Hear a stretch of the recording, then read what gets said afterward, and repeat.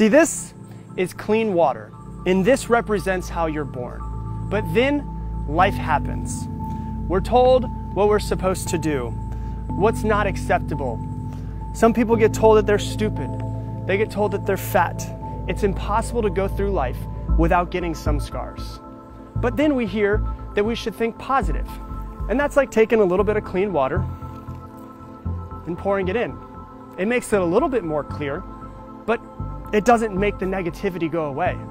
But then you have to realize that this is how you have to be. You have to search for the positive things in your life.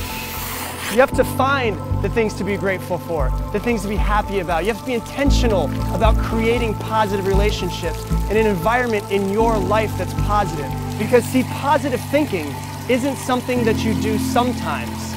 It's something that you have to do all the time.